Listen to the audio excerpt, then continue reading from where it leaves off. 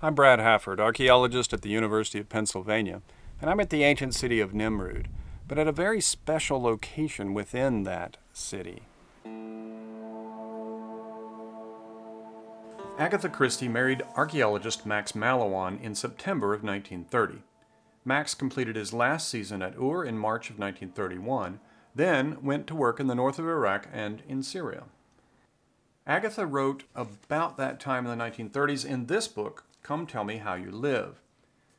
It's the only one that I know of that she used the last name Mallowan. This was built in the 1950s, and it was built for Sir Max Mallowan.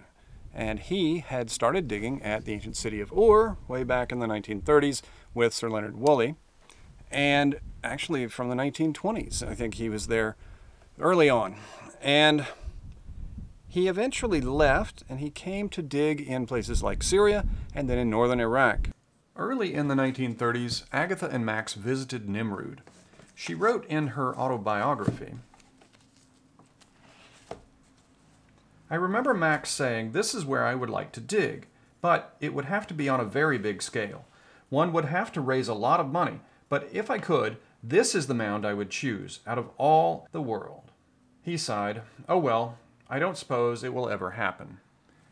But it did happen around 15 years later, after the Second World War. So he started here in 1949 and had this house built. It's built of mud brick, and then it's got concrete for the roofing.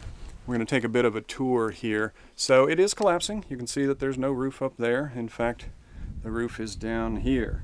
Lots of this concrete and iron materials, bracing, etc. for the roof. When we left at the end of the first season, we got everything settled for building a house of mud brick, actually on the mound. The bricks were made and laid out to be dried, and the roofing was arranged for. When we came out the following year, we were very proud of our house. There was a kitchen, next to it a long mess room and sitting room, and next to that a drawing office and antique room. We slept in tents. Every now and then there was a terrific dust storm and a wind which came up from nowhere. Immediately we would rush out and hang onto the tents with all our might while all the dustbin lids blew away. We'll go through this door and we'll see a lot of fallen mud brick, I think. You can see that it fell flat. This is kind of interesting for, well, archaeologists to see how mud brick buildings fall down. And this hasn't been that long. I'm not sure that all of it was natural, however. ISIS, Daesh, destroyed a lot of things here at Nimrud, and they may have thought that this was one of the ancient buildings because they ran bulldozers through the nearby one over there, and they may have hit this one as well. So, don't think it just naturally fell down, at least not completely. We can see how the walls have been plastered with a mud that has also got a lot of this straw in it, just like what the bricks are made of. So this material can be hard to identify in the archaeological record because when the bricks fall, they form a kind of soil that is made of the brick material itself. So digging a wall, you're digging through parts of the wall that have fallen. It's all very similar.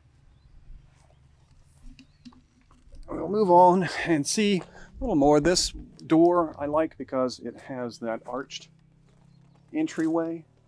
See some fallen beams there. That's where most of the damage was done, along the front end of this building. Part of the building was expanded just a little bit later, a few years after it was originally built. And it was done so with money from Agatha Christie, who was Max Mallowan's wife. He was quite a bit younger than she was, but she was coming off of her first marriage when she first went to Ur. And she met Max there at Ur.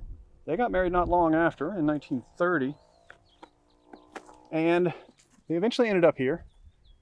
Agatha really enjoyed the archaeological world, and, well, she wrote several books that are set in this world. And she wanted some comforts. By the time she was older, here in the 1950s, she was getting on in her years. She died somewhere in the 1970s. So she put in money to expand the house. And I think that may have been over this way where there's more concrete. I'm not certain of that. A year or two later, we built onto the house, a small office with a desk and a window in front of it through which one could pay the men on payday, and on the other side, and a pigraphist's desk. Next to this was the drawing office and workroom, with trays of things being repaired. Beyond that again was the usual dog hole in which the wretched photographer had to develop and do loading. Finally, a year or two later still, I petitioned to be allowed to have a small room added on of my own. This I would pay for myself, so for £50 I built on a small square mud brick room, and it was there that I began writing this book. So where exactly her rooms were, I'm not sure, because I'd like to know. She actually wrote a number of her late novels here, or at least began them and finished them in England or whatnot. She also began her autobiography here in this building at this ancient city. Now, she wasn't just writing here, she was also helping her archaeologist husband to do a number of tasks that related to archaeology. In fact, she took many of the photographs of the artifacts, and she cleaned the artifacts. Most famously, she cleaned the ivories. And in her autobiography, she talks about how she used her face cream to make those clean and shine, etc. So, well, let's take one more look at this front part. You can see that I think a bulldozer just drove straight through here and took all of this down. And see how the center beams are all concrete and iron steel. And then in between is all the mud brick. So it's kind of a modern building with some ancient techniques in it, but a lot of modern materials. It's a pretty big complex too, because this would have been the main house where they processed their finds, where they slept and ate. And then there's a compound around here.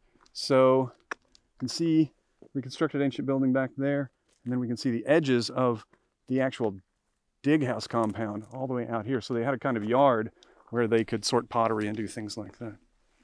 So it's a pretty amazing connection to a more modern thing, a mystery writer living and working here with her archaeologist husband.